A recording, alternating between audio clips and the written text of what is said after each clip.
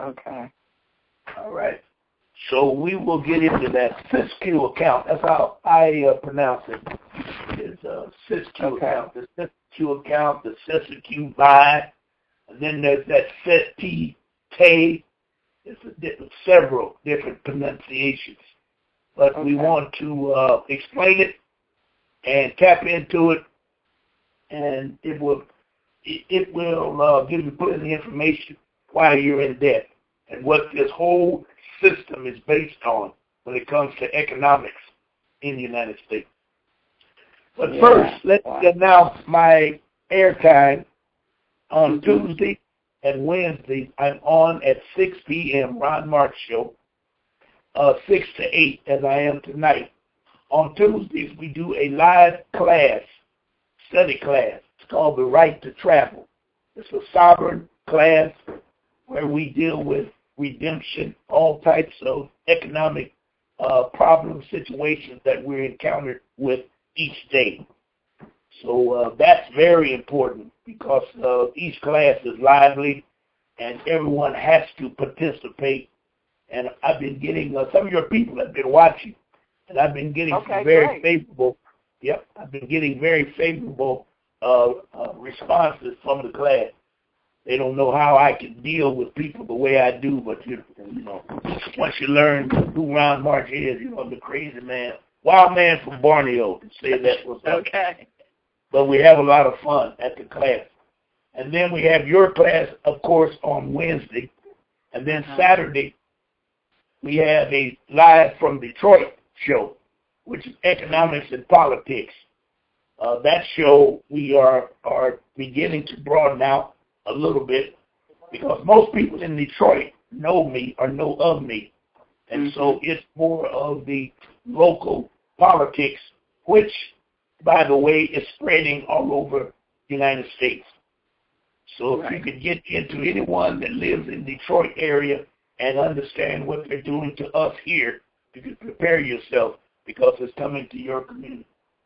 Now, last but not least, the except for value package that I offered last week with a $35, let's call it discount, if you will. Okay. I'm getting some favorable responses to that.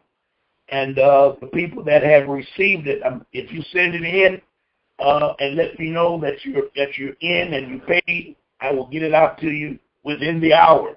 Once I see it that you have contacted PayPal or whatever the case may be. I checked my email box, but I haven't given my email, my P.O. box. I haven't given that number out because I really don't have that number with me. And every time I get over here, I say, yes, I do. I got it right here. Let me give you, some of the people say they don't like to deal with the internet, what have you. So let me give you my P.O. box. Number P.O. Box 28584. 28584, Detroit, Michigan, 48228-0632. One more time, P.O. Box 28584, 28584, Detroit, Michigan, 48228-0632. Okay. All right. Now, last night I did something in class. Now, okay, before you go there, Ron, do you just give it to, you send it to them through the mail, or do you send it to them if they wanted it through email? Email is preferred, but I can print it out and mail it for those that want to. Okay. Yes. Gotcha. And to pay, you go straight to my website, Ron March Show. And right on the home page, there's a donation box. And you can donate the funds, and at the same time, you can put a memo in there for a package or for A4V, any way you want to do it. I got one today. He sent 2 emails. One, PayPal notified me that he had paid, and then I got an email from him telling me what he had done, and he had a few questions that I dealt with. Also getting phone calls in the evenings from your viewers, listeners, And I hope they don't think I'm rude, but I've been doing this long enough to know that I don't know how to say it. I like to cut right to the chase. Don't come up here trying to tell me about Granny did this to Uncle Fred, and Fred said he's going to do this, and as a result, they did this, and now I'm suffering. I don't care nothing about all that. I just tell you, wait, stop. Let's get right to the issue. What is your problem? Why are you calling me? Now, I hope you don't think that I'm rude, but I'm not going to tolerate all that gobbledygook that I don't need to hear about on my time. Right. Okay. All right. But I'm going to answer every call. I answer every call. And I haven't had any complaints from anyone. But I just wanted everyone to know that if you got a problem or a question for me, let's get right to it. Boom. You ain't got to give me the whole history. If I ask for history, you give it to me. And that's something to know when you go see these professional persons, such as an attorney or judge. They don't want to hear all that gobbledygook, all that run around stuff. Sometimes it makes them angry. Cut right to the chase, and then shut up and listen for your answer, and then go from there. If you didn't get it, ask the question again. That type of thing. Okay. There's no need of. Somebody also wants to know, what is your PayPal account? How do they connect with you on PayPal? Right. Just go to my home page. It accepts PayPal right on the home page. Okay, so they go to the Ron Martin. Don't have to worry about it. When it taps donation, it'll ask you, do you want to go credit card, a Visa, Master, and then it says PayPal. Just tap PayPal. Or you can go with just, if you don't have a if you don't have a PayPal account and don't want to use PayPal, PayPal will let you use it. They'll charge me a fee. But if you want to go through PayPal and don't have an account, that's good. No big deal on my end. But if you choose not to use PayPal at all, which is okay, you can use your credit card direct right there on my homepage. Okay. So you don't have to worry about, do I have a PayPal or not have a PayPal. Okay? All right. Okay. All right, good enough. Last night I started out with some information that I finally found, my nephew and I. And it's real simple, real quick, and I need to give it to you so you can look it up. Popeye the Sailor Man. I know. You want to know what they got to do with anything. But let me tell you something. Popeye the Sailor Man had an enemy called Bruno. Right. They had a woman called Oliver. Uh-huh. In the 16, 17, 18, and even today in the 21st century, there has been a battle between the Europeans and the hue-colored persons over their women. Popeye the Sailor Man was invented, created, or put into a cartoon to show that the European Popeye was kicking Bruno's butt with his spinach to get Oliver, who was hue of color. Wait a minute. Oliver had color to her? She was that skinny leg and all, that skinny leg female that they were fighting over all the time. Right. Okay? She was the black female. Popeye was definitely a European. There was no question about him. No mustache, sailor cap, sleeve rolled back, redneck hillbilly. Yeah, that's what he looked Bruno had a mustache, a beard, and dreadlocks, and wore fez, or a little cap on the top of his head. Wow, there's many times. With his power, with his power, he would always kick what's the name's butt until he got that can of spinach. So now you can take that concept and put it in our history. We won our wars and ruled the earth until the European united and turned us on ourselves, which was the spinach, and defeated ourselves. George Washington, he chopped down the cherry tree. The Civil War, as it really was fought, was to destroy the Moorish Empire, to destroy Bruno. Now, it's important that I'm bringing this to you because I finally found, when this brother told me this about 6 years ago, I laughed and everything he said I knew was true. And he kept telling me there is a statue of Popeye in the St. Louis area. Okay. And every time I went to St. Louis, I would ask about Popeye. And everybody said, oh, they don't know nobody about Popeye. Get out of here. Well, let me tell you, ladies and gentlemen, Chester, Illinois is 61 miles from St. Louis, Missouri. And, there's an East St. Louis, Missouri, and then there's a St. Louis, St. Louis, Missouri, and an East St. Louis, Illinois. You know that right there? Well, yeah, Chester, East St. Louis. Yep, that East St. Louis is in Illinois, and St. Louis is in Missouri. Okay. And the Mississippi runs right down through that area. Now, there's a city 61 miles from East St. Louis called Chester, Illinois. And Chester, Illinois is known as home of Popeye, where a 6'9". Wow. You always you make us scratch our heads every week, Professor. That's why I call you Professor. Boy, I've been looking for this, I'm telling you, for 5 years. And my nephew, he's going down to St. Louis this weekend, and I ran it on him. He said, oh, you lying. I said, I'm telling you, man, it's down there. He went online on Wikipedia, and it came up. So it's a 900-pound, 410 kg bronze statue of Popeye the Sailor Man. It stands in the Isa C. Segar, Segar Memorial Park, which honors Popeye's creator, Elzia, Segar, Segar. The park is located next to the Chester Bridge. Several of Segar's characters were created from the experience with the people of Chester. All them old cartoon people, they live in Chester.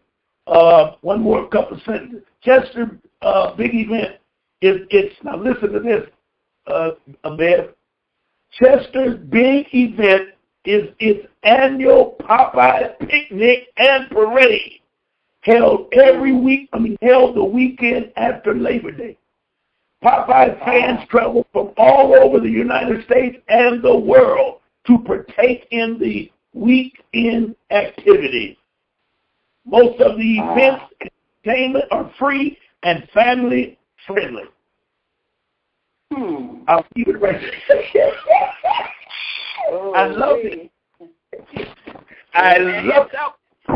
And someone in the chat room, Ron, said that they called olive oil because of her olive complexion. Yes. And she was an olive complexion.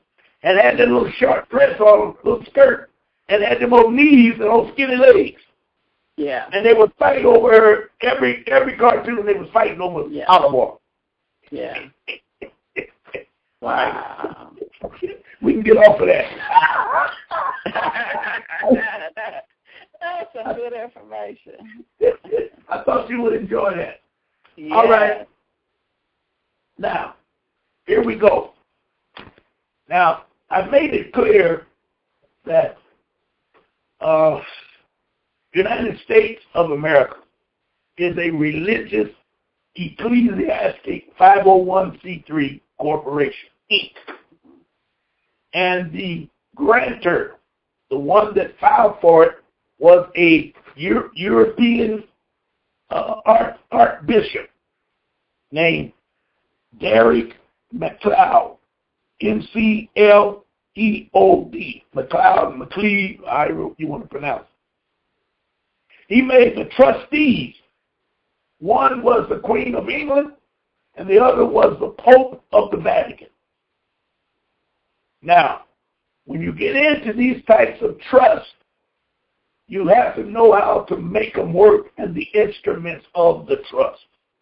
So let's just keep in mind that we are in a fictitious government called United States of America. Now, let's go back to the school books. The school books always taught us when they got into world history or at least when I was going to school, that they had a period in England called the Black Plague or the Black History of England. Everything went haywire. They was just dying and carrying on with all that cholera and disease and all that mess. Well, during that period, which was 1666, and I'm going to start using all of my presentations with a timetable structure coming from 1666, because at that time they introduced a financial act. I'm going to call it a financial act, ACT, known as Cest Tui Act.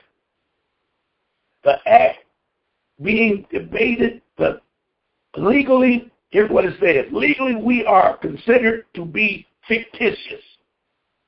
Now, all the way back. Now, remember these dates. 1666. The European had not established himself in the United States yet. There was no George Washington yet. There was no John Hanson, first black president, yet. There was no Declaration of Independence yet, 1776. We're talking about almost 100 years prior to.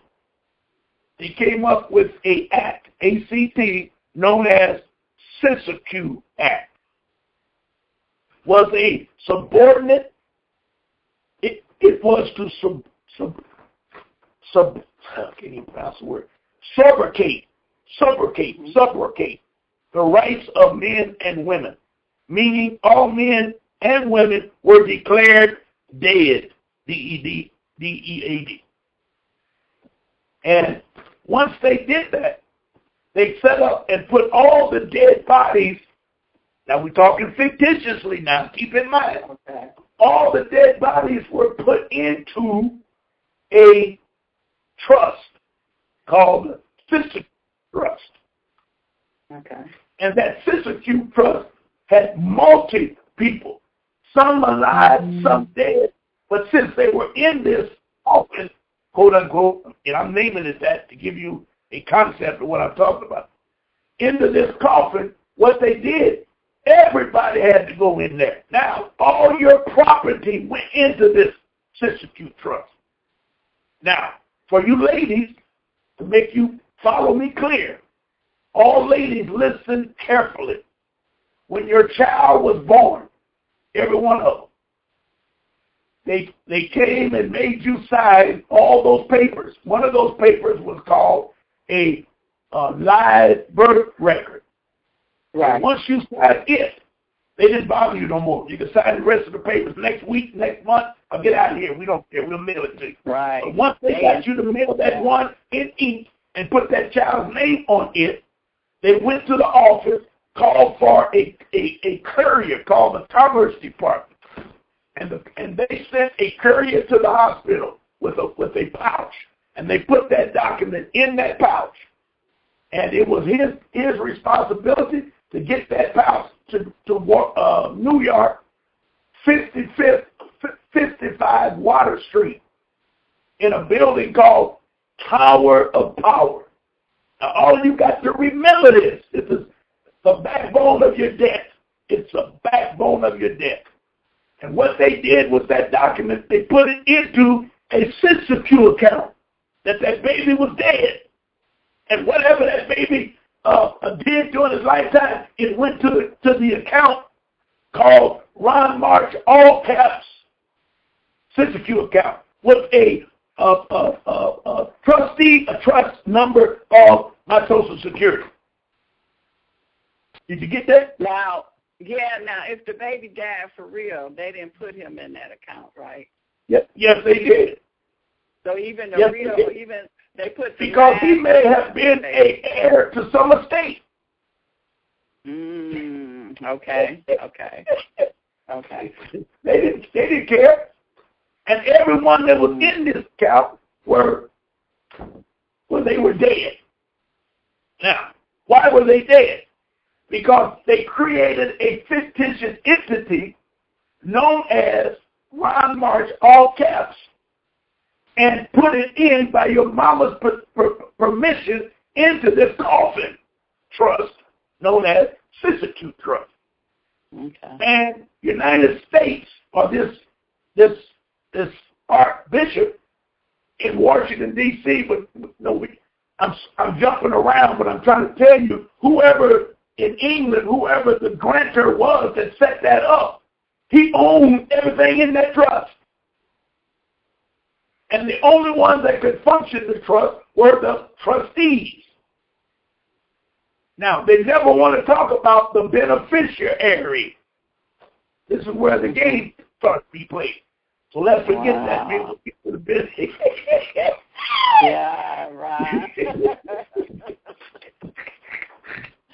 Maybe we'll get to the beneficiary next hour. Let's stay right here. Unbelievable. Now, there's another word that I just mentioned to you. I wish I could pronounce this, baby. Somebody, I don't know, call in and tell me how to pronounce this thing. Ensligis. Enslegis. Now, let me give you the definition of this, which is very important. I'm going to read it twice. It's only one sentence. It's Latin word. It says, a creature of law, an artificial being, as contrast with a natural person.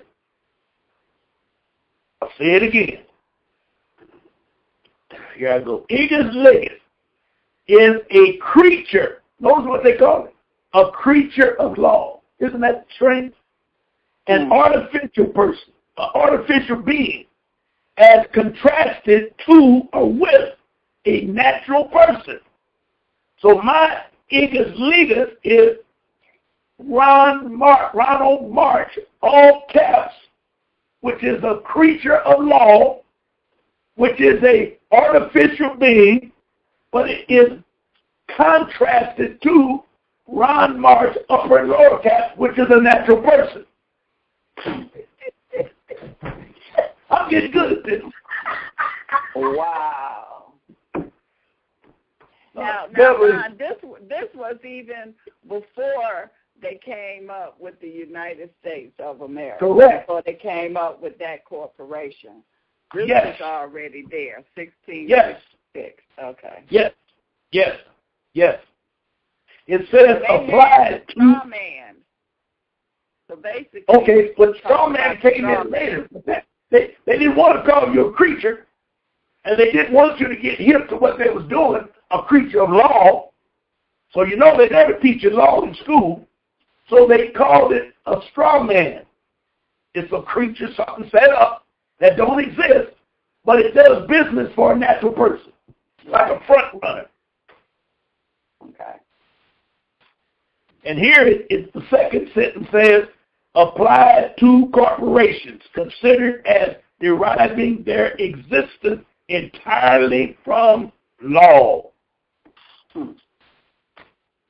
Now you understand why 98% of all Moors study law. They're not all good at it, but they always talk about law. They have to. And everyone listening better start getting hip, or they'll never make it. Okay?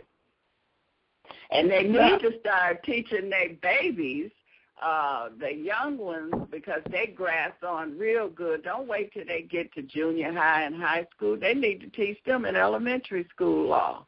They can start with the basics. Yes, yes. But don't forget now, they just changed the school structure, and they're coming up with the EAI and the PPO and the DO-DO-D. All of that is because they know we're waking up. And somebody named Beverly D. is going to make a statement that we should teach this in school, and we want to set up rules and regulations that we can't bring it in this school. Well, you know what? We don't even want to take it there anyway. This is why Professor Ron March is on the air now, breaking it down, explaining it to you. It's your obligations to teach your children at home. I agree. I totally agree. I had one of your students last night from Maryland, and when I got through with him, all he was saying was, wow, wow. I know. It was funny. And you know I like to show out and make your head hurt anyway. And that's the way I teach. That's the way I teach.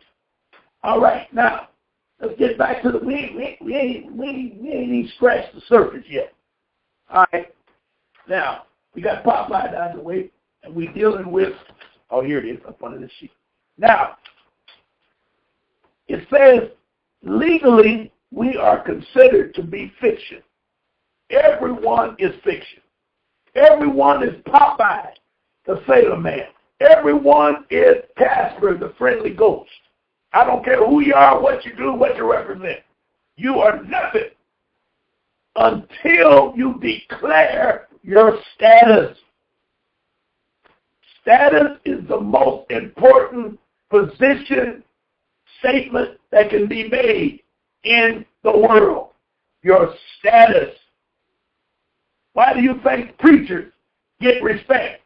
Because they wear that little bull crap on their lapel to indicate they're a preacher, and then they may have a flower in their pocket, suit coat pocket. They wear a suit and tie, and when the Europeans see him coming, he know he's friendly. Mm-hmm. A pimp has respect. He's riding in a Cadillac. He's leaning. Yeah. He's clean. Yeah. His clothes is flashy, but they're new and real neat. That's his status. When you see him coming, you know, here comes that pimp again. You can look at him and tell.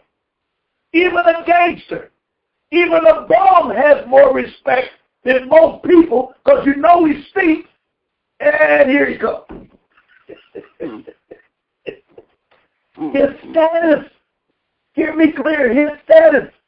Now you want to be respected. So the first question is, who are you? Right. Now, the government says you're already in the coffin known as Cest Tui account. You're dead. Why would he want to worry about you? That's why he says, when you come into my court, bring an attorney, because I don't want to talk to dead people. That's right.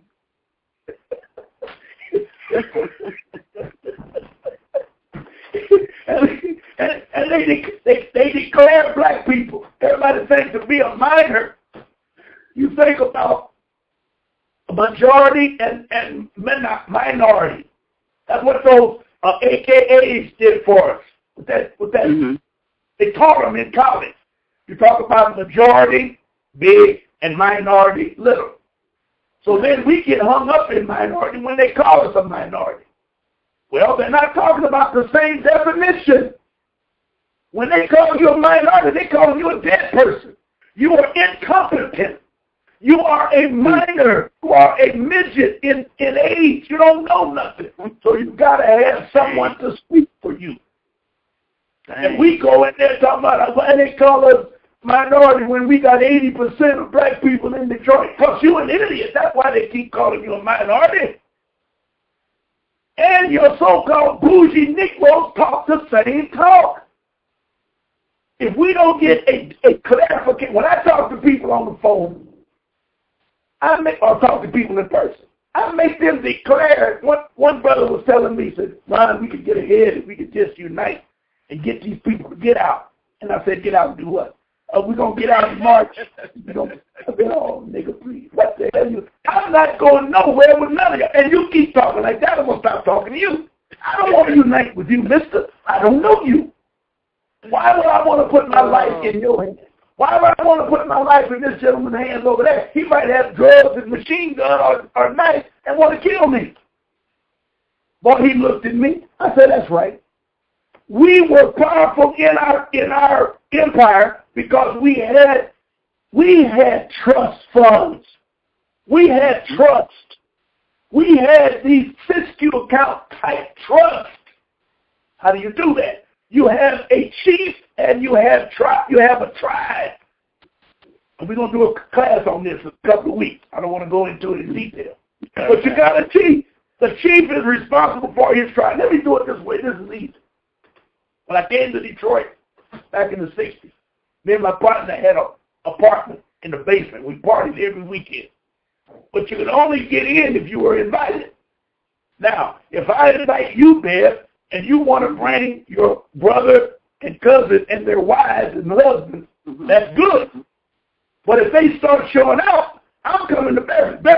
Ain't that trash you brought in here? Yeah, get them out. Now, I'll support you, but you're going to put them out of my place. You're responsible for them because you brought them in here. That's right. You get it? See, if they do parties like that today, they wouldn't have all this gunfire and all this madness. But when they have a party or a cabaret, they open the door to the public, and somebody's going to have a gun. Somebody's going to have, that's my, you hit on my wife and all that old gang and stuff, so you're going to have a problem. They didn't have those problems back in the day. We didn't shoot and cut and fight when we went to parties and affairs. Right. You know what I mean? Some places did. Don't get me wrong. Everything was not peaceful. But as a whole, we didn't do that. Especially we didn't want to kill somebody during that time. So what I'm saying to you is, in order for us to get out of this madness, we got to get back into the tribal cultural concept. They didn't have 50,000 tribes in the United States because we were stupid. We had 50,000 tribes because that was how many families was in the United States, in our land. And each tribe had its own structure, rules, regulations. If you had a problem with the European or another tribe coming in, you would set up what is known as Articles of Confederation. You would unite on the articles. You don't unite on me, Ron Martin. I'm going to swear to uphold articles. You're going to swear to uphold articles. Let's go out there and kick some butt. When it's over, we're going to divide the booty, and we're going to take our butt back where we come from. You kind of get it? Yeah. Wow. But see, when they brought Tarzan in and had them jungle bunnies running around looking stupid, and Tarzan swinging, see, that was another one that it was brainwashing us. He's swinging in the trees better than the gorillas. Right. He had taken us to their home, and he know their home better than they do. Yes. And so the first thing that comes to your mind as you grow up is, I don't want to be in a tribe. And then the school says you come from a tribe. And now you fighting it. Some of that wasn't me. You know what I mean? So it was a form of brainwash that we was all grew up in. When I looked at those movies, I can truly say I always wanted to be the native so I could stick one of them Europeans with my spear. Or I wanted to be an Indian and always lost the battle because I wanted to kill a couple of them old peckles that riding on them horses. But that was just me. I didn't mind being on the losing side. That's where I wanted to be anyway. But most people wanted to wear the white hat. You know how that is. And the two pistols, Long Ranger stuff, Roy Rogers stuff, white man, white hat. He know everything. But anyway, we ain't got to get off on that. But you understand where I'm at, right? Well, now, it makes so much sense, Ron, because I'm looking at, with everything that is going on in Detroit with the takeover and the bankruptcy and yada, yada, yada, and privatizing this and that, and the so-called activists, they act like they're not even there. They just ignore them. I see why now, because they did. Yes. When I went to the meeting this past weekend, they had can't even say it. They had a meeting of revolutionaries. Let's call it that. Activists. There you go. And there was about 35 or 40 of them there. And I just tiptoed in. I stayed in the back. It was outside in the yard. And they said, "That's Mark, do you want to hear the speech?" I said, "Y'all don't want to hear what I got to say." And they said, "Oh, yeah, we want to have a..." Yeah. So I came up. Now, I'm going to tell this to you, man, and you can explain it to the people. 10 days ago,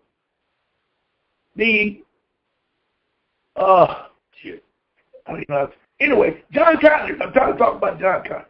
The man that John Conyers had getting his signature just to get on the ballot, he's only been there 35, 40 years. But this year he gave it to a new guy. I don't know how that guy got involved. I know he's a so-called Negro pundit I always call him Uncle Remus nigga. But somehow John Conyers got him. He said, I'll go out and get your signatures. You need 1,000 signatures. I'll get them for you. I'll get 500 for you. Okay? He went out and got 490 signatures. Turned them in. As soon as he turned it in, the challengers and the board said all the signatures are no good because the 4 people he had passing out these registration requests were not registered voters. You know what I'm talking about, right, Beth? Right. Okay. So now everybody gets up in arms. The news media, first thing they do, here's their strategy. Oh, he was such a good congressman. Nobody never liked Conyers. I don't like Conyers. Everybody said, oh, he's such a good congressman. But it's a shame that he can't get on the ballot. Now they got this other jack-legged preacher in line to get the vote. Oh, Sheffield. Now, here's what went down. By 11:30 on day 0, the city council, the county elected board clerk, the county canvasser, they all said no. The Secretary of State said no. Everybody said he cannot be on the ballot. That was about 11:30, 11:45. By 1:30, John Conyers was on the ballot. The judge put him on the judge. Didn't the judge say he could be on the ballot? Slow your roll. Okay. Slow your roll. So I asked them in the audience, I said, did that happen? They said, yeah. I said, did anybody ask Conyers what did he do? They said the same thing you just said. Well, the judge let him get on. No, judge, he did nothing. They would kill that judge because nobody likes Conyers. White people don't like Conyers because he got too much seniority. He runs all of those heavy committees up there in Washington because he got too much longevity. Okay? And the people in Detroit are dissatisfied. Most of them are disgruntled because, he's just low-key and he's old, all that kind of stuff. Mm-hmm. And they keep him out of the way. Now, white people don't care who comes in because whoever it is, he'll not have power like John Conyers. Mm-hmm. Well, I said to them, why is it, if that's the truth, why is it that Detroit's been begging, crying, burning candlelight vigils, going down to Cincinnati to the appellate court, did everything they could since 1992 when Coleman Young left, and you just have not won one battle? And this guy won a battle, a humongous battle, in less than 2 hours, and you sit there and tell me some judge did it? Are you an idiot? That lady looked for him. I said, I'm tired of talking, but I'm going to go off on you idiots. I'm not going to stand here and run this, and y'all try to strategize. We're going to have another march and another parade and another mass. Oh, get out of my life. Now, I said, I can tell you what he did. Everybody got quiet. Mm-hmm. He went to the Article 3 court, what I've been telling everybody to go to. Okay. And all he had to do, they know he knows his business. So, and they also know that with him being a plaintiff against Detroit, the clerk, the city council, all the people that had something to do with kicking him off, they would have to come to the federal court and explain what law did they use, how did they do that. And this is an indigenous man. He's a black man, a Moor, and no one can do it. And then the white man told all them niggas, don't say no more, shut up. And I'll tell you, and you'll have to confirm it, Beverly, that nobody said a word after 2 o'clock on that day. No, they didn't. I heard that the judge granted it, and that was it. I heard nothing else about it. Correct. Well, the judge had to grant it. But why is it that Conyers can get something? Conyers is our congressman. We've been treated bad since Coleman Young left. Mm-hmm. And everybody's been praying, marching, burning candles, going to jail, saying we should overcome it. All that madness, where was John Conyers? They come at him one time and he's solving it in hours, 2 hours. They should grab him and I said, y'all should go find that punk, drag him out here in the middle of this field, take some whips, and say, if you don't tell us step by step what you did, we're going to beat the hell out of you right out here.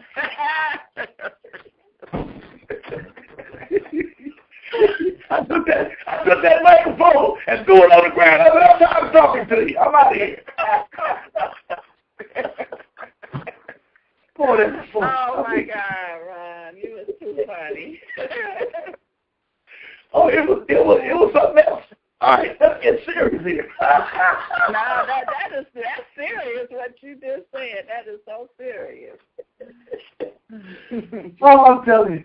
Well, they looked at me like they said, Ron, we need you. I said, no, you don't. Because you've been doing the same thing for the last 20 years. I've been telling you what to do.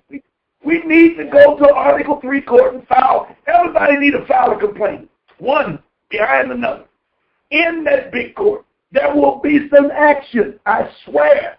Yeah. But no, and see, they couldn't let him go to that court because it would open up a can of worms on all this madness that's going on in Detroit. Mm-hmm. And I guess you heard that they're going to, for the next, 6 weeks, every week they're going to turn 3,000 people's water off. That's what they're talking. They got a scheduled date to start it. Is that in Highland Park or Highland Park in Detroit? Highland Park and Detroit. And Highland Park, they didn't collect their water for months. And now those people got $1,000 water bills. How they going to pay that? Yes. How do they get that?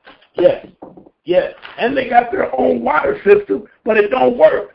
So they had to buy it from Detroit. Why is that? Why do the people now have to pay a surcharge to get the water when they had their own water in the hands of their elected officials? As Malcolm X say, they've been bamboozled. Yes, they have. Yes. And when that lady told me or said back to me like she knew something, oh, yeah, well, he knows judges. I looked at her. I said, you're just pitiful. You should kind of keep your mouth shut. He knows judges. They don't like him no more than they like me. Mm-hmm. And you know they don't like him because he's in a power position. Yes. They've been trying to get him out that position. That's right. They've been wanting him out of that position. Yes, he has. And when Obama won, that meant that he had to take over the leading Democrat, takes over all the committees when Democrats president in office. So he's making plenty of money. He's getting plenty of stuff. I don't need to go through all that. And he needs votes. So I say you can blackmail him. Tell him we ain't gonna vote for you unless you tell us what you did. So anyway, one of the guys said, if they listen to you and they take it to him and say, all you got to do is tell us yes or no. Did you do this, and this? And all he got to do is say yeah. Yeah. Yes. But everybody wants to give you. See, here's one of our biggest problems, and I was guilty of it back in the 80s like everybody else. When I was told the information that I'm giving you today, first thing come out of my mouth, that white man ain't going to let you do that. Right. That's the first thing came out of my mouth. The brother that was teaching me, he started laughing and said, Brother Mark, how do you know when you never took it to him? Mm-hmm. Well, he ain't going to let us do that. And people say that, and I say to them, how do you know when you haven't done it? Right. Then they'll lie and say something stupid like, oh, well, Fred on the east side, he tried it. No, Fred ain't tried that. I can tell you that right now. If that's your best resource, you need to do it yourself so you'll know if it's right or wrong. Don't come up with something Fred did on the east side, because we grind over there right now. Fred ain't going to know what the hell he's talking about. I done been that road. So we need to look at the situation, evaluate the situation, and then take a step to solve the situation. If you win, take another step. If you win, take another step. If you lose, step back one and figure out why did you lose. And then take another step. But they put that fear in us, and it's all psychological. And you're dealing with professionals. It costs cool gobs of money today to keep the black nation stupid. Believe you me. And there's not a coincidence why they tried this new process in Detroit. Mm-hmm. And there's no coincidence that all the courts are acting like they either can't hear us or don't know what we're talking about. And they're breaking every law in the books. Yeah. their laws. And I said, all you got to do is expose it. And you can't expose it in their court because they're going to say you lose. Go to federal court. And you can file as an alien because you're not a part. I told Beverly, I told y'all 3 weeks ago, or at least I run my mouth so much, I think 3 weeks ago. I told you that any entity that receives $10,000 in a 12-month period from the federal government is the federal government. Do you remember me saying something like that? Yeah, I remember you saying that. You said, okay. Now say that again. If we get $10,000, anyone $10,000 from the whole 12 months, or you talking about yes. $10,000 a month, or the whole year? No. In the entire 12 months, if you receive a grant, a loan, or whatever else they do from the government in a 12-month period, if it equals $10,000, you are a United States entity. You belong to that Archbishop Pump that filed that paperwork that said that he owns United States of America, Inc. Now, if y'all don't believe that, I just pull it up. I'll go find it, bring it back. What about people who getting Social Security and stuff like that? Yes, same thing. But you're getting Social Security in your strongman's name. Mm.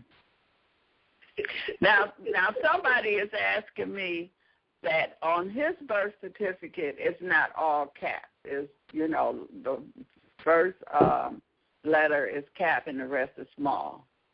Ask him what's on his driver's license, his credit card, and anything that comes in the mail from all of his bills, his utility. Ask him what is that in. And when he tells you all caps, he hears me? Yeah, he hears you. All right. I bet you everything else is in all caps.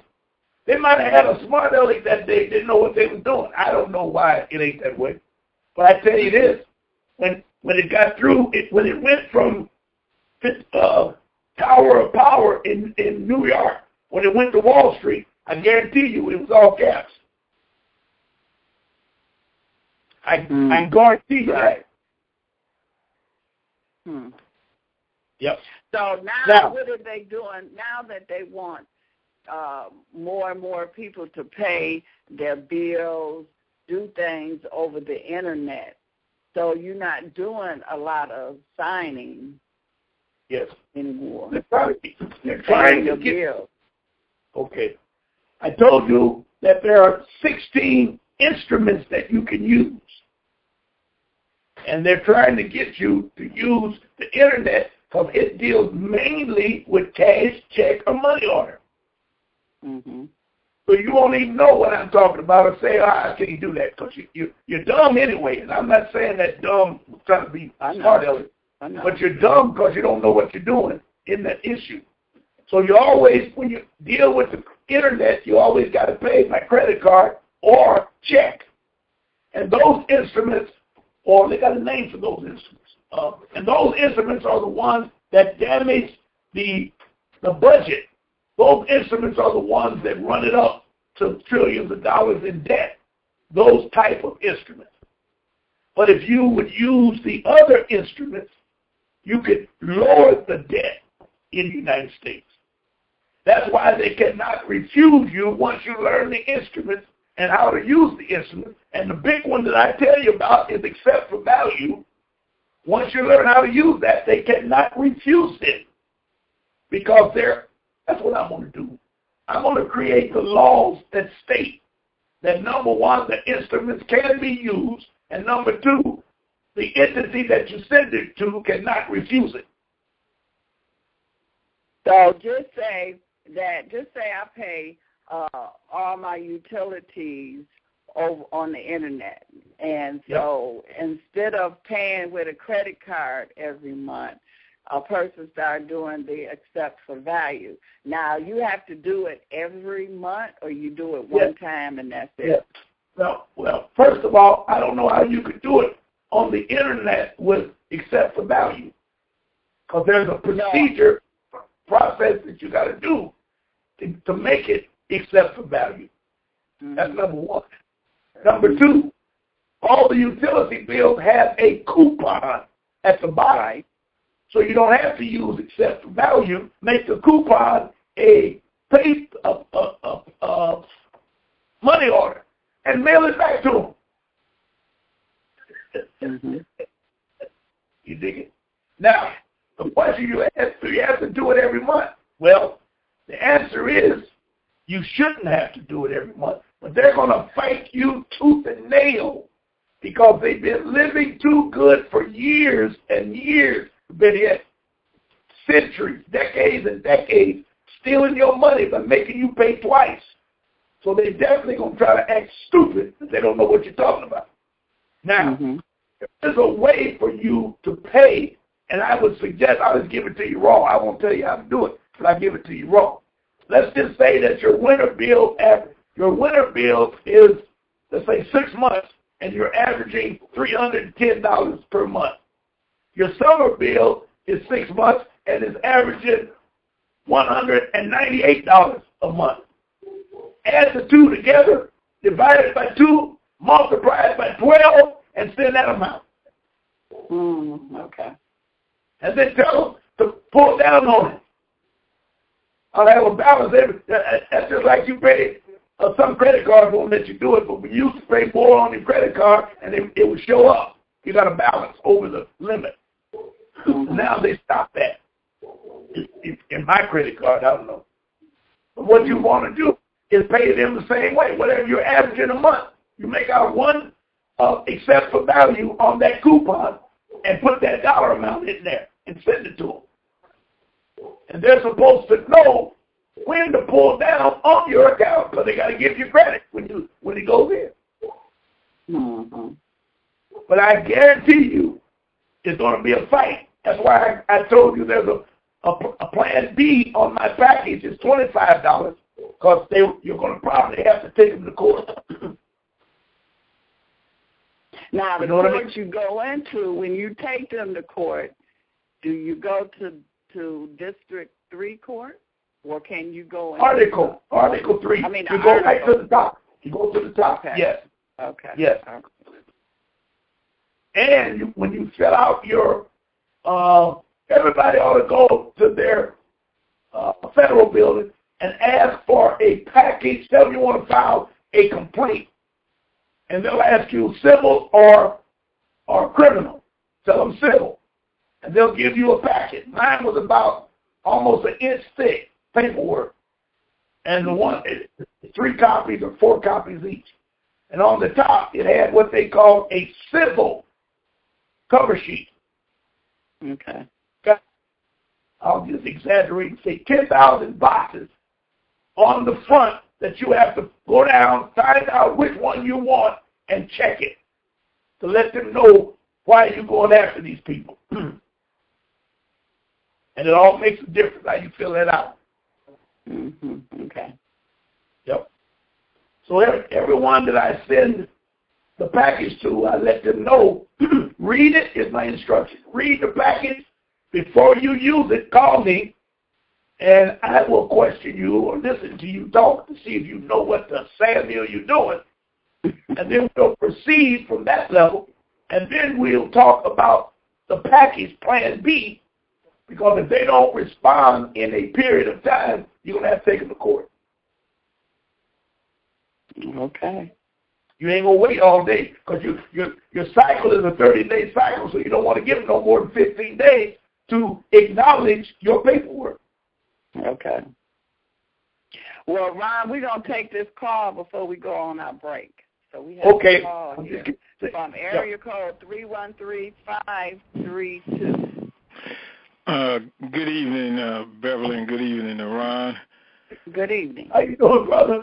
Yes, sir. Yes, sir. I'm over here hooping and hollering because you're running it. So, I almost saw you Saturday because I was going to come by there, but I didn't get a chance to come by to hear the activists talk about what's going on, man. But I just wanted to call and say, I'm checking you out, and as usual, you're running this great information. And I was wondering that it's a local little radio show that comes on, in the afternoon. I was wondering, did you hear any of it today? Because it was the damnedest thing you ever wanted to see in there. You talk about the bankruptcy? Yes, sir. Yeah, I heard it. I didn't hear it. You talked about 1,200 and Eli Landale or something. Yeah. Look, I wanted to call you right then, brother. I was like, man, do you hear this Negro on here? This agent they got on there telling y'all that y'all better listen to Master. He got it going on. Y'all better listen to Master. He telling y'all right. But it was the deep part about it though was that people was getting in that was really laying down the heavy information. Good. And Tokyo Rose ended up having to take a call off. Yeah, no, what happened was they got a call and she had to put the governor on there. The governor went on live and was like, "Oh, he was on there. I didn't hear that part." Man, I'm telling you, it was unbelievable. It was. Now, listen. Tell me this. Oh Lord, I'm trying to think too fast. What's the lady's name that come out of the city council down there? The finance lady that got kicked out. Oh, you talking about the one that ran for mayor? Right. Did you hear her piece? Yeah, I heard her near the end because I was in and out, and I heard her, and she asked that clown. She was running them, the facts and figures on. She said, "What about this?" And he started stumbling. He was like, He couldn't even answer. And then she hurried up and cut her off then. I know. And then she said, cutting her off, "Well, is there anything you want to leave us with?" She didn't even comment on what. That's right. She got a PhD in finance. That's right. And she told his behind up. Questions in finance, and he couldn't even answer. That's right. But he's supposed to be the financial expert that she have on there every week. Yes. I heard it. Yeah, it's insane. But yeah, it got so hot earlier in the show. It got so hot that somebody must have made a call to Massa, and he got on that live. It just so happened that one of the people that really know what's going on was on there, and she was questioning him, and he didn't answer the question because she posed a question to him about, well, if all this you say is true, once we vote on this, they still can go back and change it because they don't have to finalize it till the latter part of July. And he never would answer the question. Well, these people, they wouldn't step forward to do this if they weren't reasonable. Let me tell you what I got out of it with Kristen that was very important. Any deal that's made with this legislature, and, they have the year ends January 31 or some old crap like that, right? When they vote in a new legislature, they don't have to accept no contract from the first legislature. So when the new legislature come in, they can do whatever they want to do. Yes. And he didn't challenge it. The Tokyo Rose didn't challenge it. And she come back and said they did. He said if you burnt once, you was an idiot. If you burnt twice, you was a fool or something. Hey, I'm gonna let y'all take y'all break, but I'm listening, brother. All right. Them bougie, something else, ain't it? Yes, sir. All right, all right, Fred. Appreciate your call, brother. All right. Yeah, we need a break. All right. So I'll be back.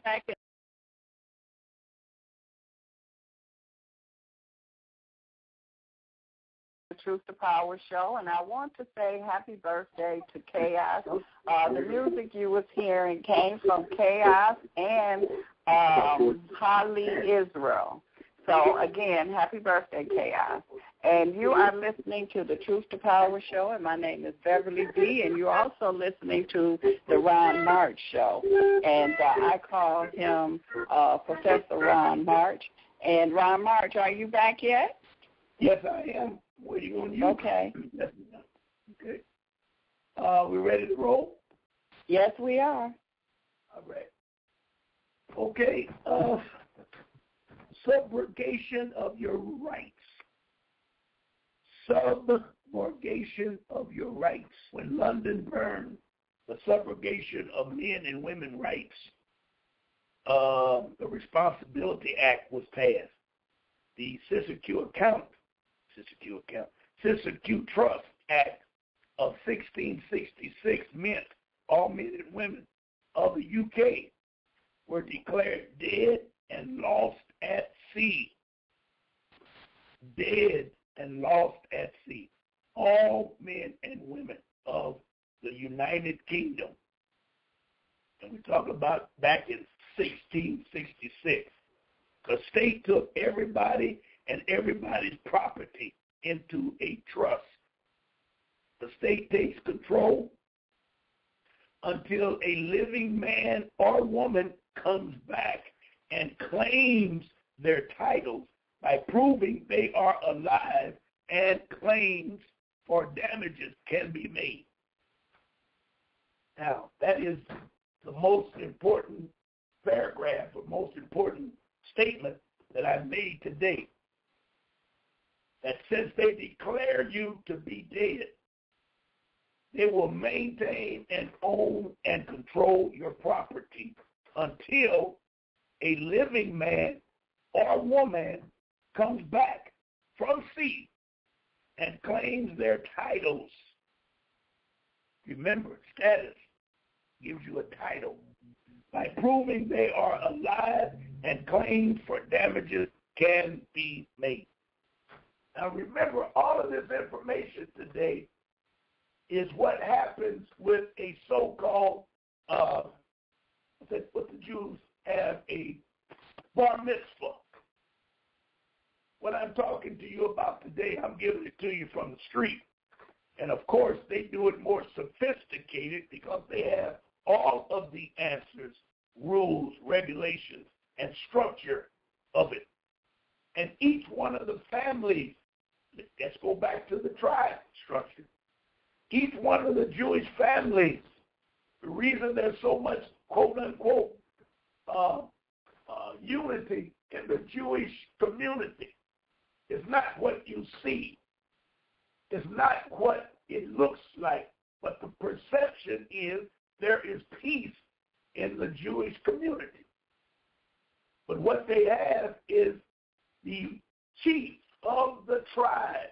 He appoints, when he gets up in age, he appoints an apparent heir to take over the tribe once he passes on. And the tribe has plenty of money because since they stole you at birth and placed you into the Cestui account, not black people, not white people, all people in the United Kingdom, which means everybody on earth, because when McLeod, Derek McLeod gave the trust to England, which is the UK, and then he gave another trust to the Vatican, which means the Vatican, the Pope, runs everything on earth from the Cestui account. If you control the monies, you control the people. It's simple. So now you must think from a tribal structure. And I'm sure they stole this from us. They're not that intelligent. White folks are not that intelligent. But once they see something, they can mimic it over a period of time. If you think I'm lying, next time you go in to meet with white people, watch them all pull out a pencil and a paper. You sitting in there don't know what they're writing. But they writing everything down word by word so they can study it.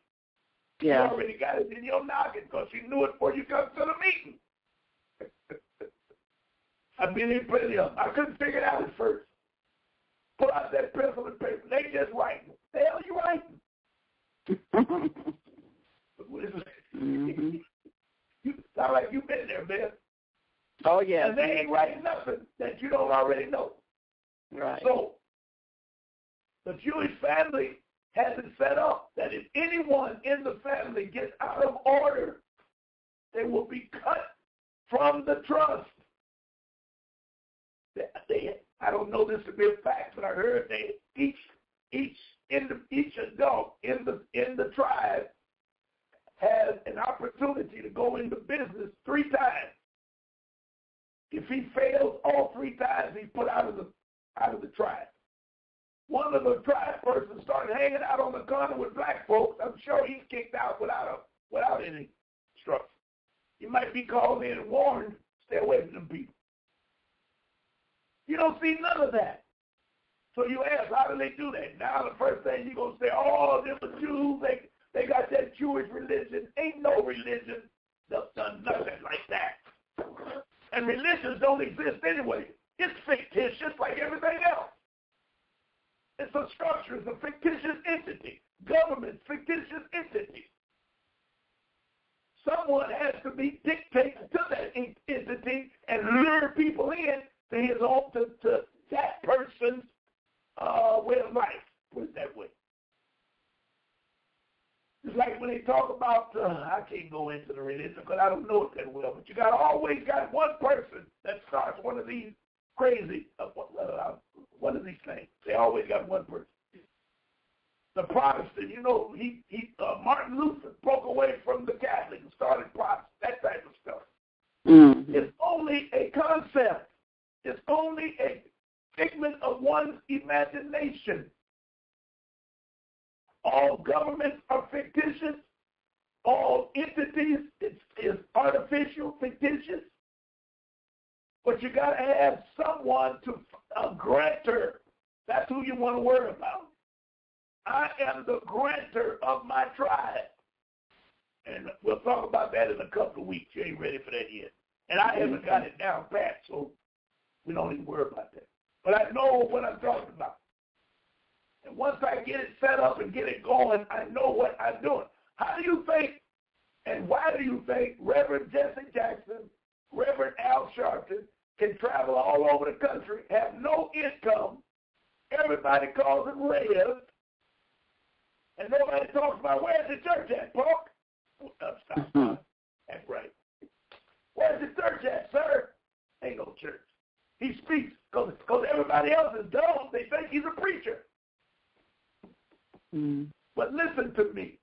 I am a minister. What is my religion? Teaching every Wednesday, you people. That's my ministry. I ain't talking the Bible. I ain't banging on going to heaven in the by and all that madness. So I am a minister of my knowledge, quote unquote, wisdom, and I teach. Everyone has a ministry. If you got a head on and you have the right state of mind, everyone has diplomats. Someone that operates for the trust and has the right to travel in and out of all countries, all corporations. You deal with them. You're a diplomat. Y'all need to study this kind of stuff. You may not be ready for it now, but you got to get your children ready. Right. That's how they become powerful. That's why the Iroquois Confederation, if you look it up, it was a fictitious entity. The Iroquois Confederation was a fictitious entity, an artificial tribe. It had 7 sub-tribes in the Iroquois Confederation. And the European couldn't figure it out. It took James Madison, I think if you read and get into that, it took James Madison 6 or 7 years to figure out how they kept peace. They didn't fight. They didn't have jails. They didn't have torture and all this crap that we go through today. Why? Because the chiefs of the tribe kept themselves in order, kept their whole tribe in order. Love, peace, truth, freedom, justice. If you wasn't a part of that, you got discipline. I'm telling you. We got a lot to learn. Ron, we have, do you want to take a caller right quick? Yes. Okay, we have a caller from area code 804-252. Yes, caller. 804, can you hear us? Yes, I can. I'm so excited to be on here. Thank you. Well, we're glad to have you. We're glad to have you. Don't get excited, brother. And look, the whole process is getting me excited, but enough of all that. I just want to ask a real quick question. It's pertaining to excessive value, at least I think it is. All right. Let's say you had a car repossessed. Could you use that process to get that car back? No. No. Now, let me That's tell you why. Yeah, why? Once you commit, and let me call it a crime, and that is once they take your car, it's in their jurisdiction. Now, if they send you a letter and say you can get this car if you pay X number of dollars, yes, you can use except for value. But if they don't call back, and most of the time they don't, because they can make more money out of junking that car than you probably owe on the car. Because then they're going to tell you every day was $35 while we had it in storage. So, you see what I'm saying? Yeah, yes, I do. It's too late. Yep. So, now what you can do is file charges against everybody that was involved because they hijacked you, or better yet, hijacked your car, and the tow truck company is the first ones you go after because they were the criminal element. They're going to try and punk out and say the police told them to do it, and the police going to say that the third-party debt collector showed them some paperwork, and they do that for them. All of that's illegal, brother. Unlawful, all of it. All third-party debt collectors is unlawful. All third-party debt collectors unlawful. Okay. Yeah. So if you go back to the beginning, let's just say you were paying Ford credit, and you stopped paying Ford credit. Then you got a letter that said you owe Ford credit $10,000, and if you don't pay, we're going to take the car, something like that. So you either didn't pay or ignored it, and somebody came and took the car.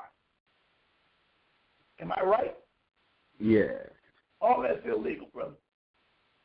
Number one, nobody can take the car from you because you were the creditor. Number two, you paid for the car when you signed the paperwork to get it. There is no money. Number three, go ahead.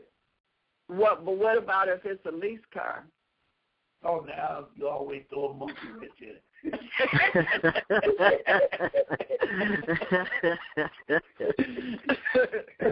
All right, well, let's deal with that. So they don't repossess, garnish or repossess for a lease car. They come and get it, and if it's damaged and too much mileage and all of that negative stuff, they're going to try and get you, but they have to go through an attorney because whatever company you bought it from was a corporation that can't talk.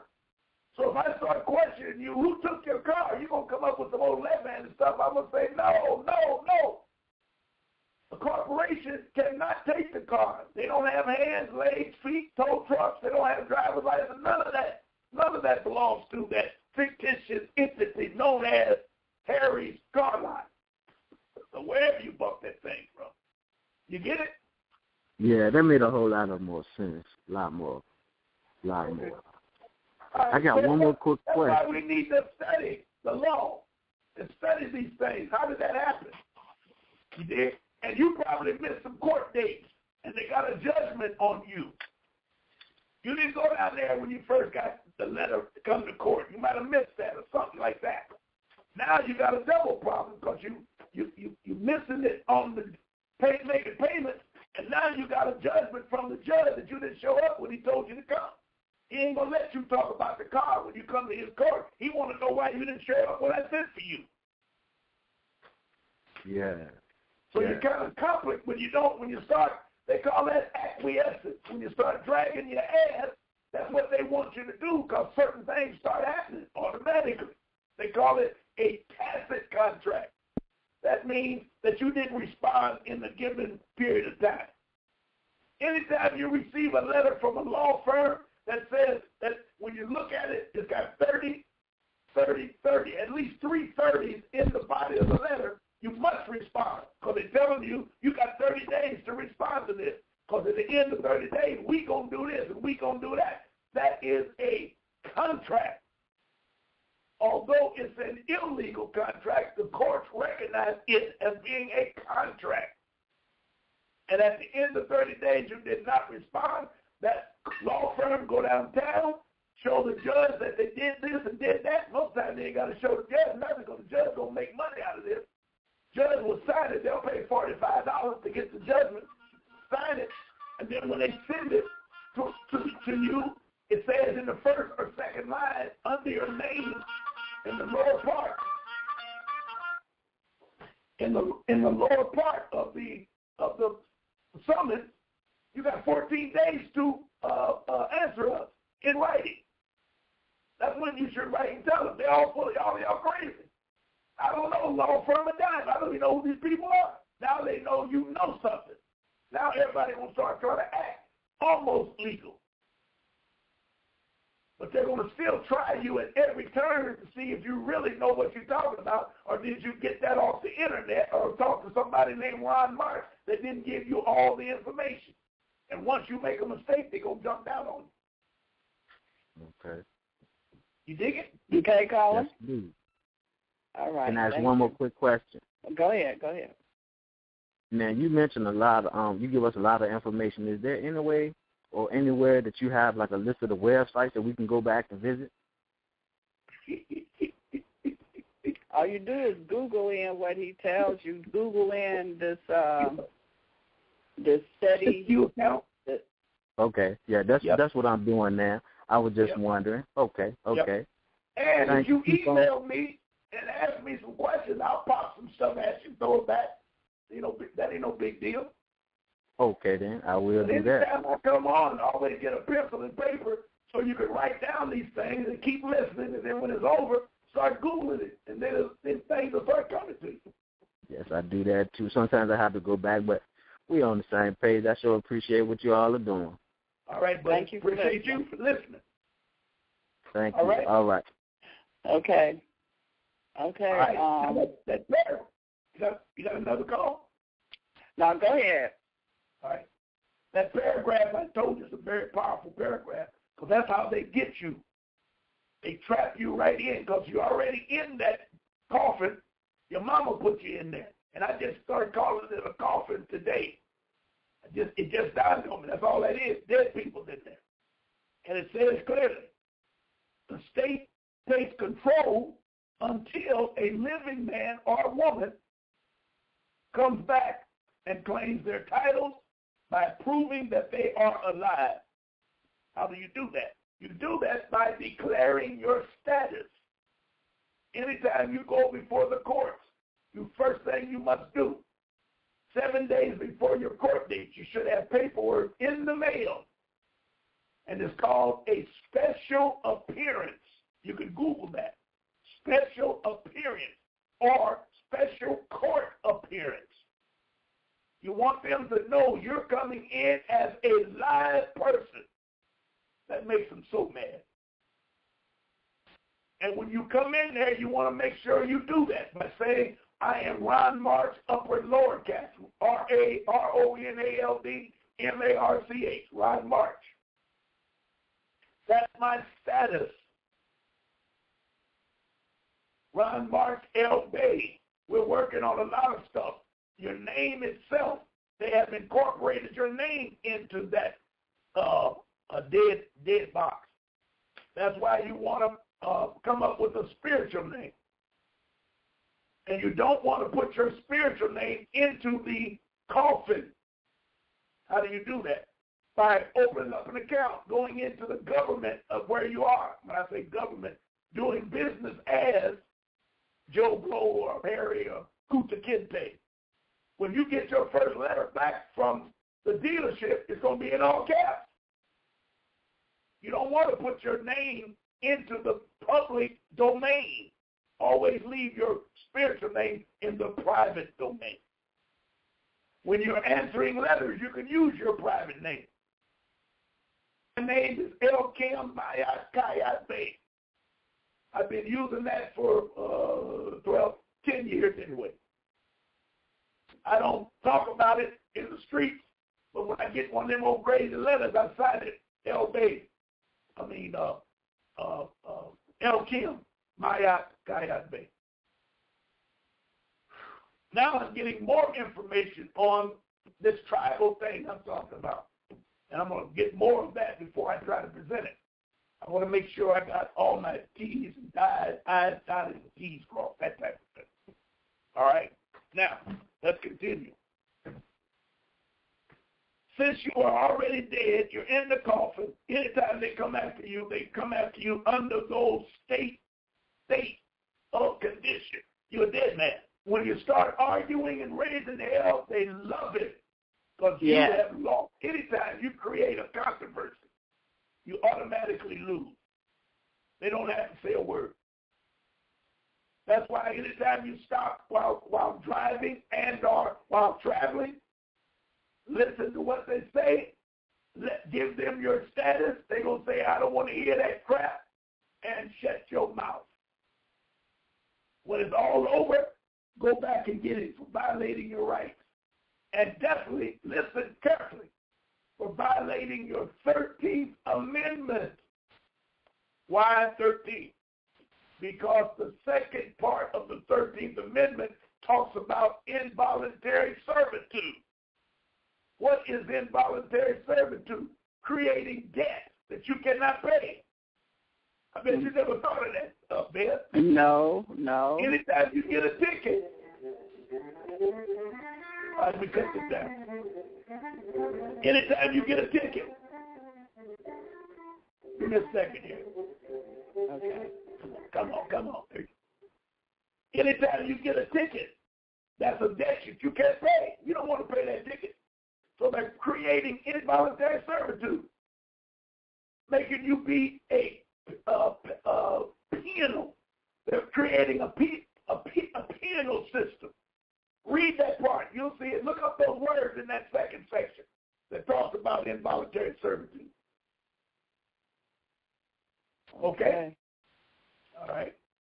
Now, I'm still trying to get this thing to quiet down. Hold up. Let me cut it out. There we go. All right.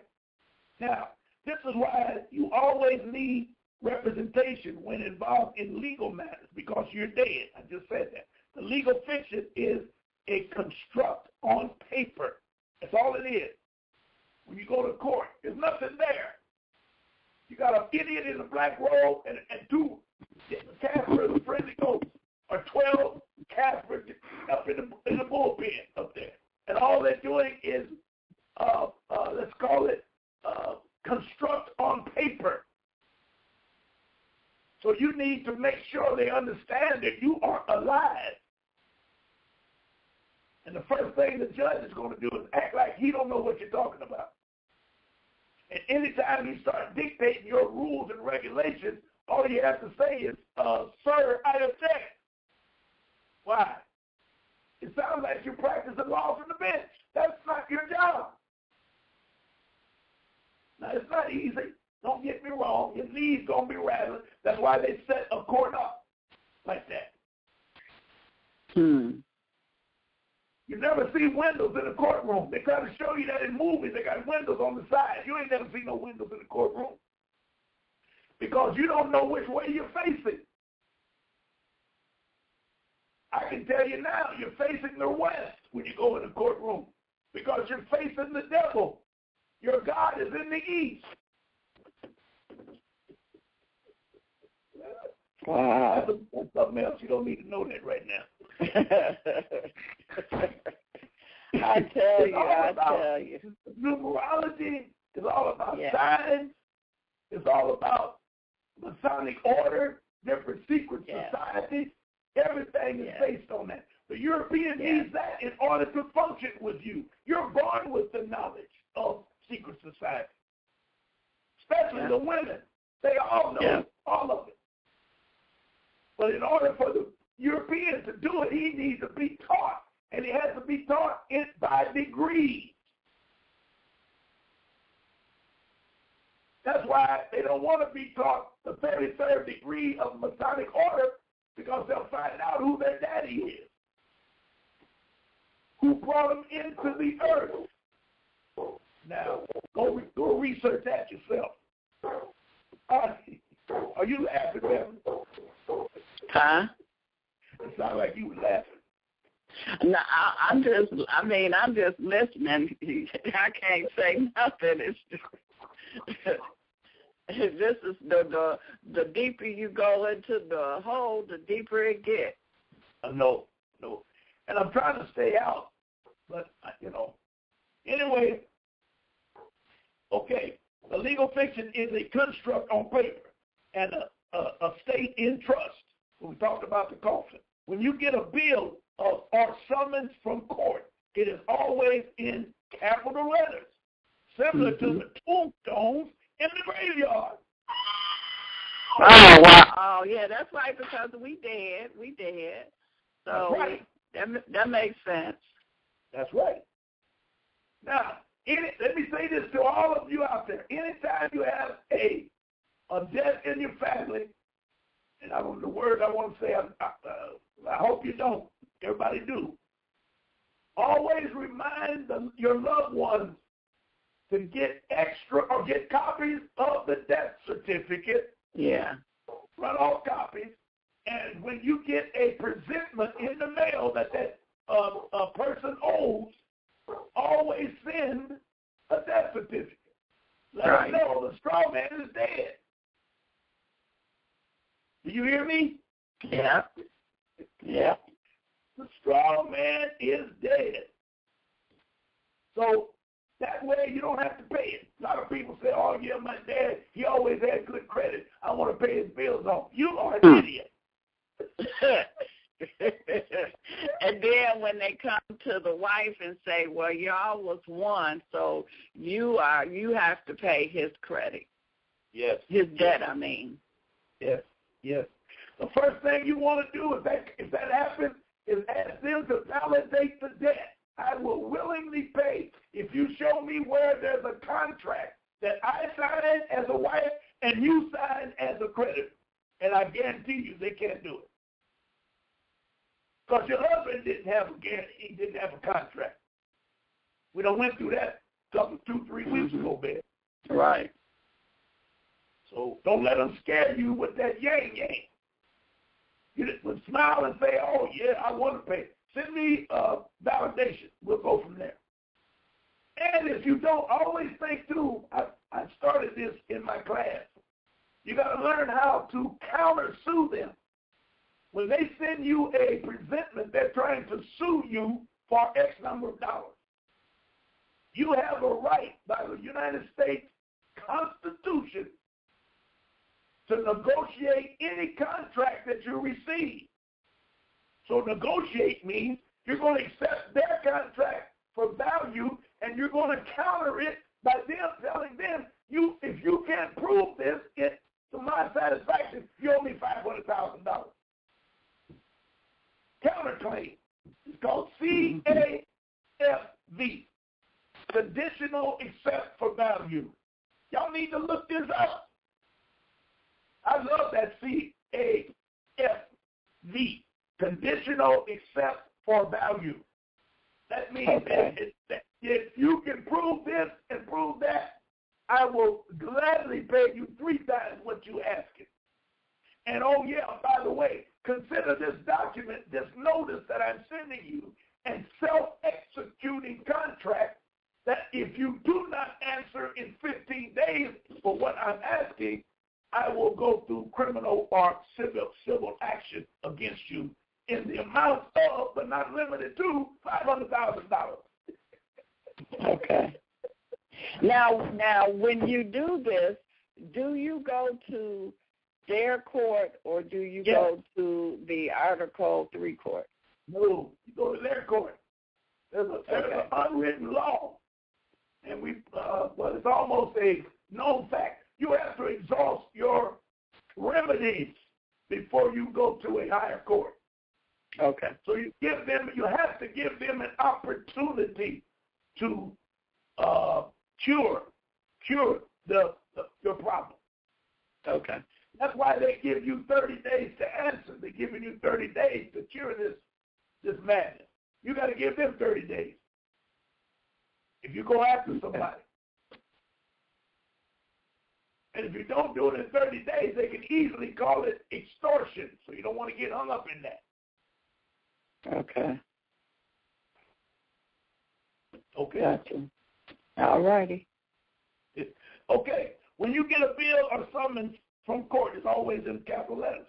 Send it to the tombstone. Capital letters signify death. They are writing to the dead legal fiction. A legal fiction was created when someone informed the government that there was a new vessel in town based upon your birth. Guess who that someone was? Your mama. Don't get mad at mama because she didn't know. They tricked mama. So that's why they got informant on there, on the birth certificate? Yes, man. Yes. Informant when it comes back. Now remember, the birth certificate is a reward, Beverly.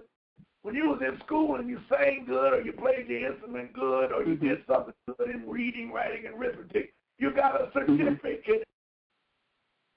So when your mama turned in that slave known as little baby John Doe, she got a certificate. Job well done, sister.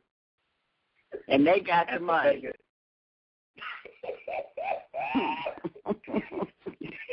And to make it legal, they called you an informant.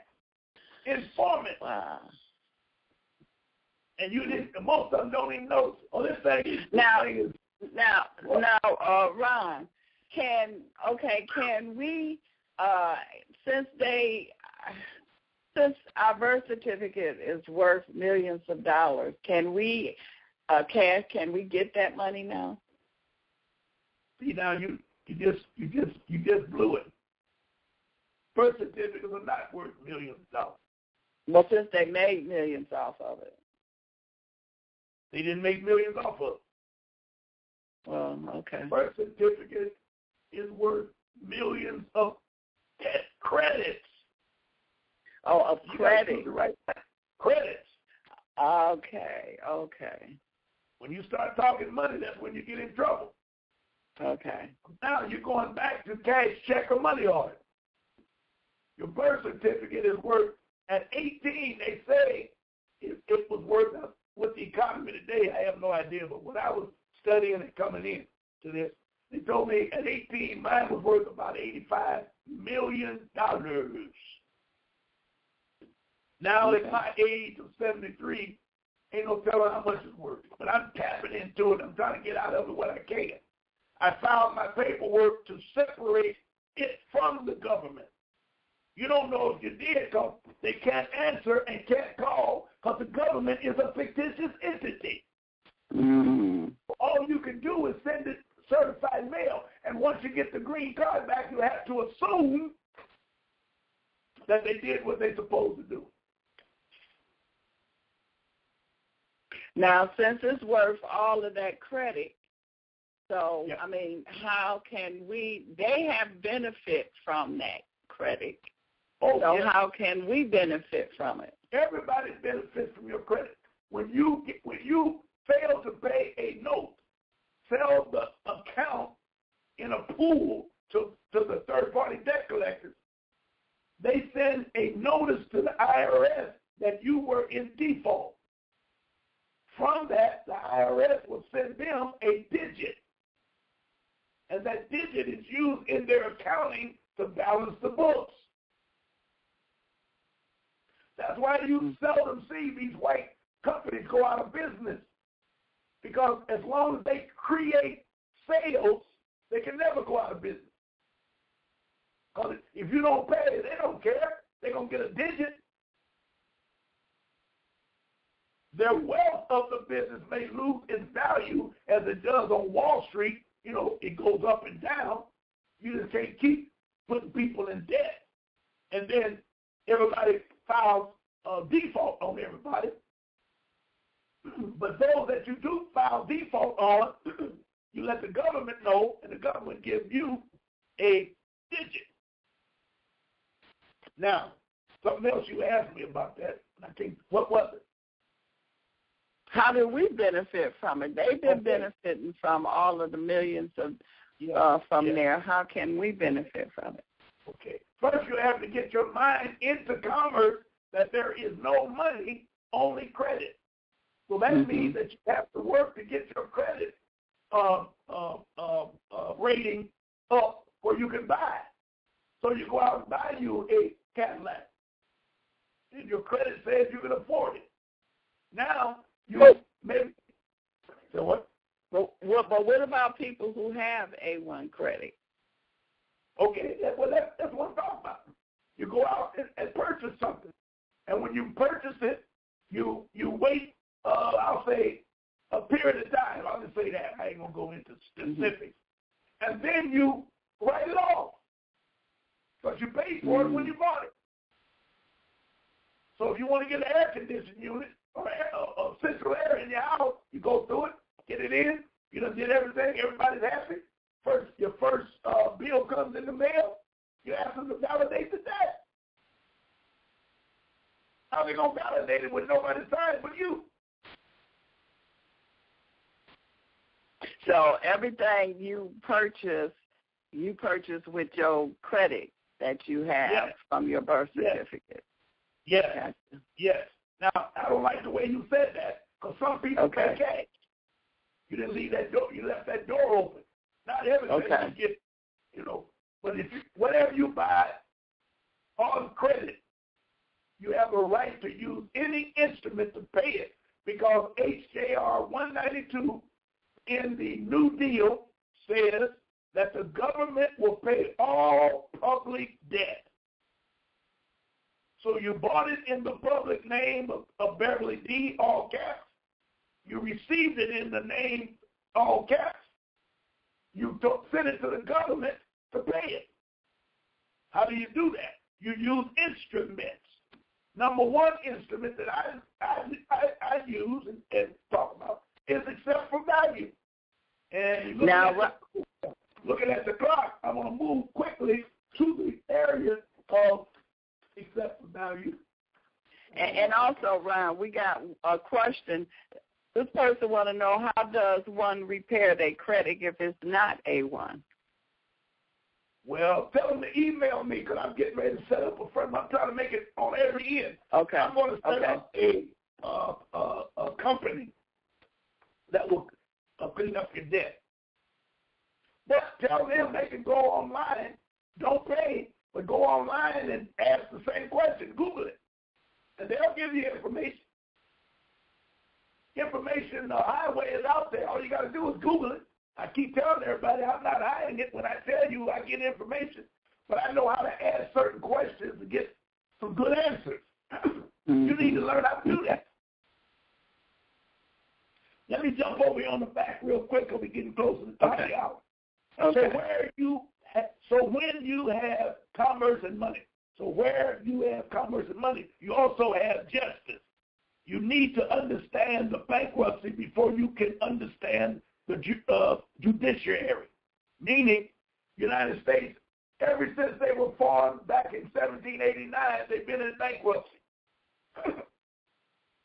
And they filed it in separate, in different times they have filed bankruptcy, especially after 7 years when bankruptcy is supposed to be clear, or 10 years, they file again. We're in bankruptcy right now. Every president, since everyone listening to me has been alive, we've been in bankruptcy. That not only gives the president a leeway to do everything he wants to do, it also gives the corporation the right to make up the rules and stay in that madness called United States Inc. We need to accept the bankruptcy. We have accepted the claim to accept the summons. So when they send you a summons, you accept the summons. Stamp it, accept for value. There is an obligation to accept any liability which has been created. I'm reading fast, but this is what it says. And if anybody wants this information, email me and I'll send you copies of what I'm reading from. You can read it yourself. All right? All we can do is accept the bankruptcy. We are operating in admiralty. Admiralty means that they're running this government as if it's a huge ship. The captain is the kingpin. He does what he wants to do. Look at some of them pirate movies. The captain do everything. Tell him when to hang somebody, throw him overboard, take him on an island, maroon him. All that comes from the captain. Nobody challenges his decisions when he's on the sea. You got it? Got it. All right. A not guilty plea dishonors. If you say, Judge, I'm not guilty. Judge, I don't owe them that money. Judge, they entrap me by doing this and doing.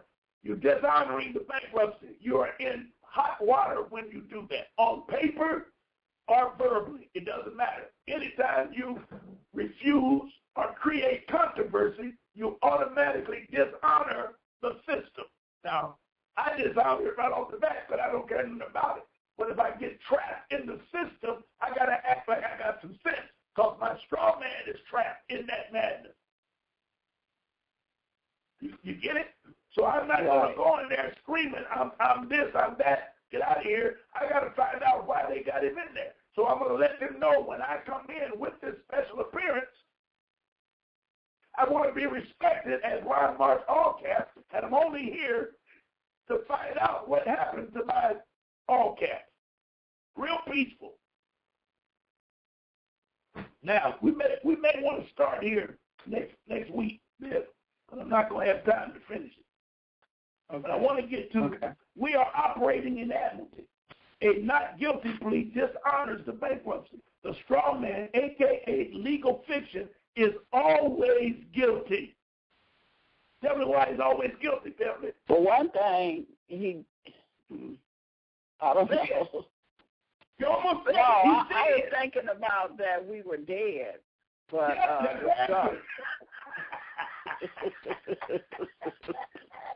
he's always guilty because he's dead. Who cares? Whatever you do to him, get him in the corner. Mm-hmm. Yes. It needs to be accepted for value. That's what I want to get to. That's where I was going with all of this. In order to defeat the 1666 Cest Tui account, all the things I discussed tonight, you're in it, you can't get out of it, because the straw man is there. They created it. Your mama signed you up for it. Some of y'all, they took your little Tootsie and put it in red ink and slapped it on that paper, which is a signature that you agreed as a baby. So the red numbers. Well, the red number is your bond number. We'll talk about that later. Can't get into that today. Okay. That red number is very important. Everybody should get them a Social Security card with numbers on the back, not the number on the front. Right, the red numbers. Yes. All of them not red, though, better. I saw green and I saw black. Okay. Barristers and solicitors make a living out of cheating and creating controversy. In other words, those third-party debt collectors and those bill collectors and those callers always create controversy by getting smart with you. Yeah. So you lose right off the bat. By creating a controversy, you become liable for the case, honor, and dishonor. Then, to remain in honor, you have to accept a claim and settle it. You must settle it. Then you add conditions. We can stop right there, Ben. 8 o'clock. Okay, we'll pick up next week. But we got one call. You want to take it right quick? Yes. Okay. Let's see. Area code 860-680. Greetings. Good evening. Hey, the thing in the back of the Social Security card, that's a DUNS number? I'm not sure if that's what they call it. Just a what? A DUNS number. What? The red letter. I don't know. Okay, I can't agree with you because I don't know what you're talking about. Okay. I know the number's there, but I've never called it a Dutch number, so I don't know. Well, that's what it's called from one dude, I think his name Ali Muhammad said it, and in one of his research, that's what it's called in the back of the Social Security number. This is from my memory. So, you know, all right. Well, you need to ask. Always ask, what does that mean if it's a Dutch number? I could probably Google it. A bond number. And that bond number is powerful because it will tell you by those numbers and that letter in front where your bank account is. And they'll keep asking, where is that money? It's in that red number. Yeah. One question in particular, because you said people, even with the straw man, is a dead entity. So, you know, the funny thing, if they're considered, most people that take on Social Security and follow the straw man are dead entities, the way I'll ask the system, say, why bother use their labor if they're considered dead? I mean, they're no longer living. You know what I'm saying? I mean, it's kind of a weird question. It's a weird question, though. It's not weird, but maybe you're not asking it right. Here's what I got from what you asked. Why do they say the straw man's dead? Because it is dead. And out of your ignorance as to who you are, you think it's alive because you go to work every day. And they still, through the straw man, which they call it a transmitting utility, through him, they make you pay his debts. Mm-hmm. Yeah. You see what I'm saying? When you sign your name, it's a natural person that signs. In other words, here's what y'all do. I got him here, babe. We're going to go up there. Everybody get a personal check that they have at the house, wife, daughter, it don't matter. There's 5 lines on a check. At the bottom, there's a memo line, and then there's a signature line. And then there's a written line for the dollar amount, and then there's another line, who's going to get it. So that's 1, 2, 3, 4, and then there's a date line on there somewhere. You got it there? Yeah, I got it. All right. Take a magnifying glass and study those lines and tell me why one of those lines is not like the other 4. And what do you see that makes that line not like the other 4? Interesting. That line had numbers in it, don't it? No, it's got a word in it. Got words in it. At the end of that line, it says M/P. What does that mean? Microprint. You got it? And that says in them lines, it's a word. And I'm going to put it in my own words. I'm a slave. Take all my money, please. That's what it says. Is that what it means? Yes. And you have to sign it with a signature. So going back to this young man's question, you sign your name as a signature that gives that straw man on the left, all capital letters at the top, a right for the people to steal your money out of your account. So you signed it as a natural person, and you gave the power to that all cap, and they snatch it because they own all cap and take your money right out of the bank and do whatever they want to do with it. You don't know what's happening. Wow.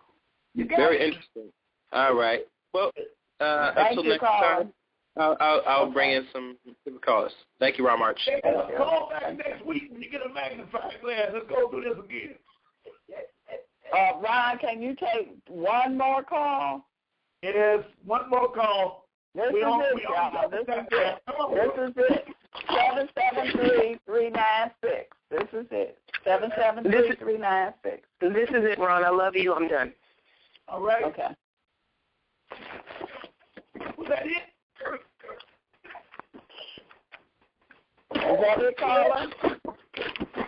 That's it. She just wanted to tell you she loves you, Ron. All right. I love you too, baby.